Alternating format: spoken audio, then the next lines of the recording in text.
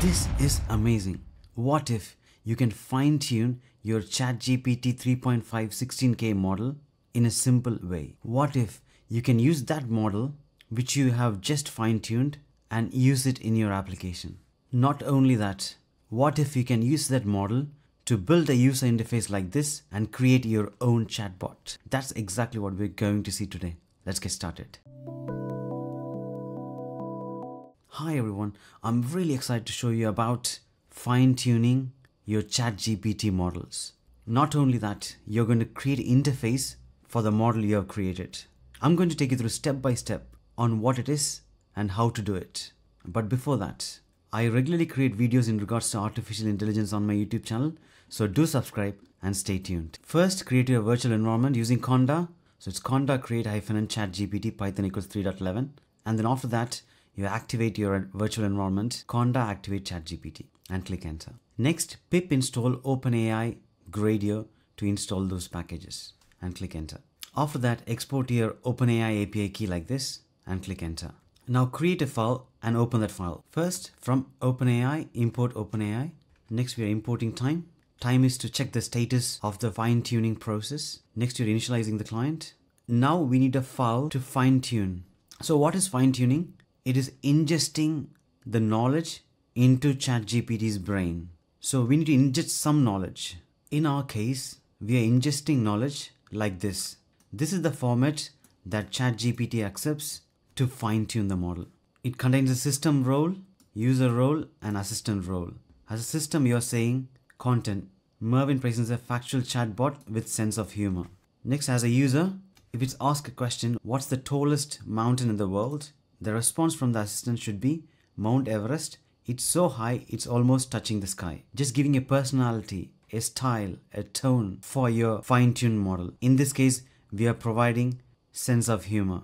Similarly, here are a few more examples. Question is, what is the speed of light? It's about 299,000 kilometers per second. Faster than any of us on a Monday morning. Just adding that sense of humor.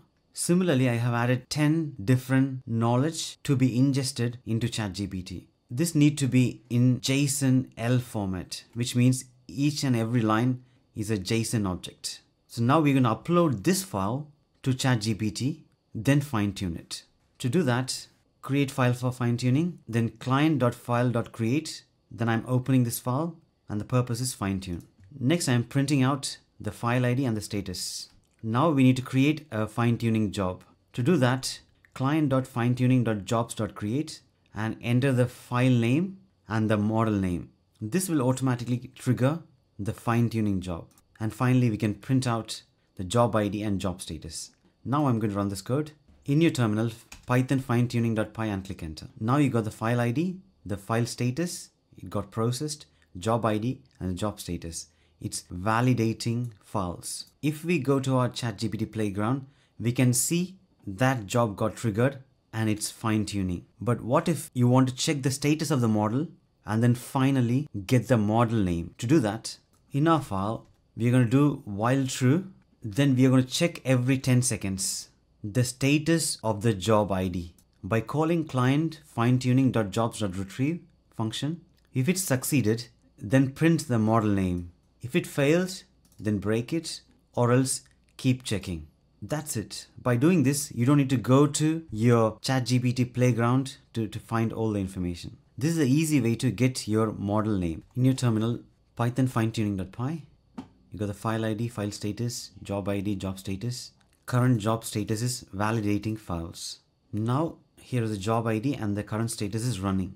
Even we can verify that in our OpenAI playground. This will keep on running till the job gets completed and it prints out the model name.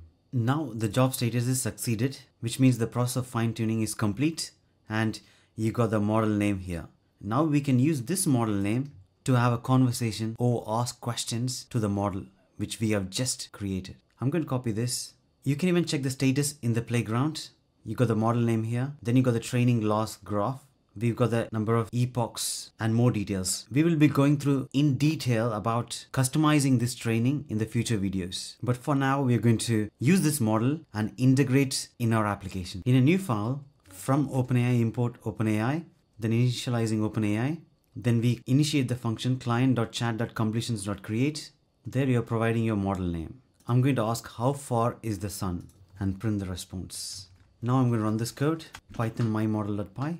About 93 million miles. It's a bit of commute, adding a bit of sense of humor. Now we're going to import Gradio.